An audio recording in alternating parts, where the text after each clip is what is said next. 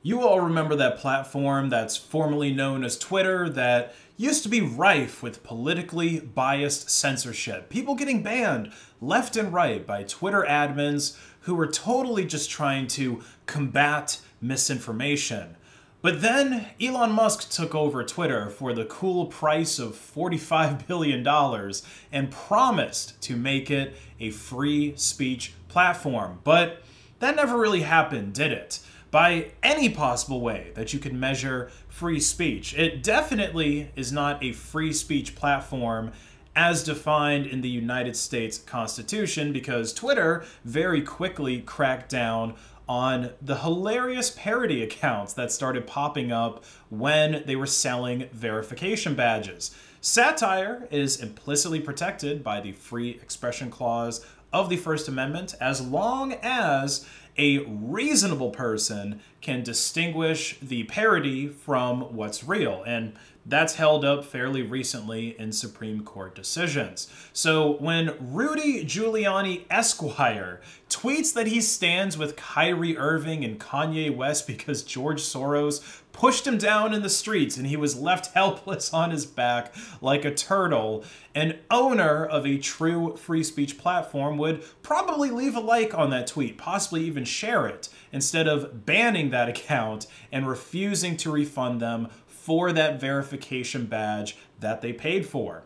Anyone who believes that this is real is clearly not very reasonable and probably just has brain rot from too much screen time and should probably consider turning off their computer and becoming Amish for a bit, maybe churn some butter.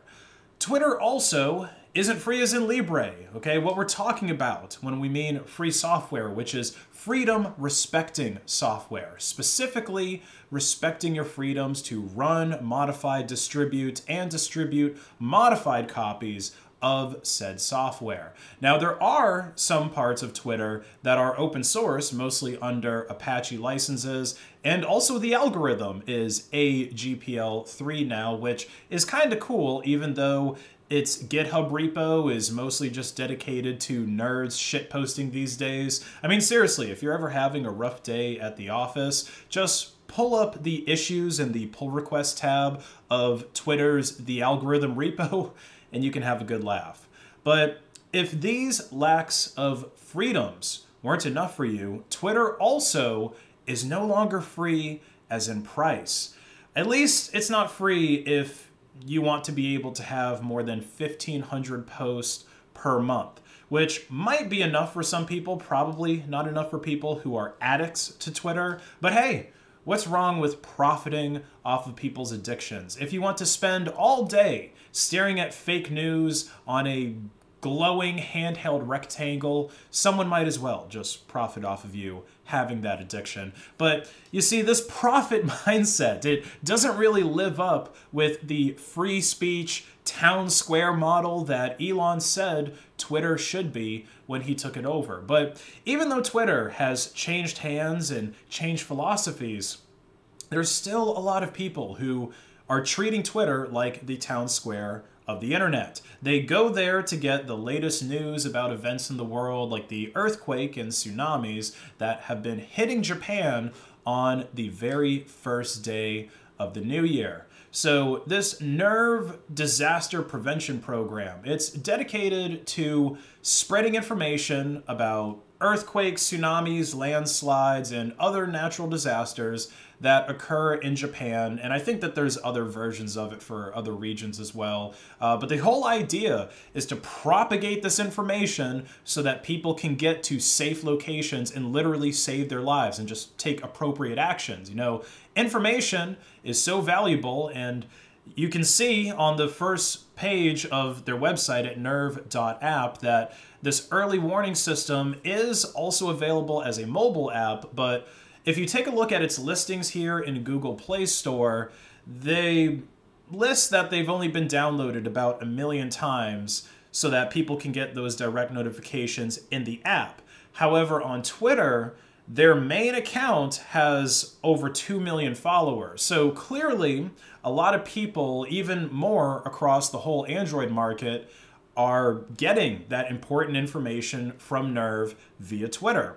And I guess I can understand why, because a lot more people have the Twitter app installed on their phones already. You know, a lot of people are already using Twitter for their news feed, but that API rate limit, it actually limited Nerve's ability to transmit real-time, life-saving information to people in a crisis. And it's not even like Nerve doesn't pay for Twitter at all. They have a blue check mark, so clearly they're paying for the X Premium subscription, I think is what they call it now, which probably looks really sus to an accountant somewhere in Japan who got that bill for the first time for the government paying for X Premium.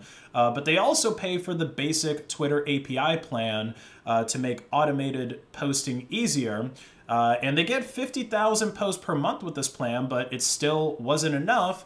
And the cost of a Pro API plan jumps up to $5,000 per month, which was too expensive according to Nerve's statements back in August. This is unfortunately one of the darker examples of what can happen when non-free software is relied upon. Several people have called upon Elon to do something about the rate limits for profiles like Nerve's, and eventually the issue was resolved towards the end of the day. Nerve got upgraded to a public utility account within X to resolve that API rate limit after employees at Twitter actually started tweeting Elon Musk about it. But that didn't happen until many, many hours after the earthquake hit, after the sea level started to rise, and Nerve's rate limit was eventually reached.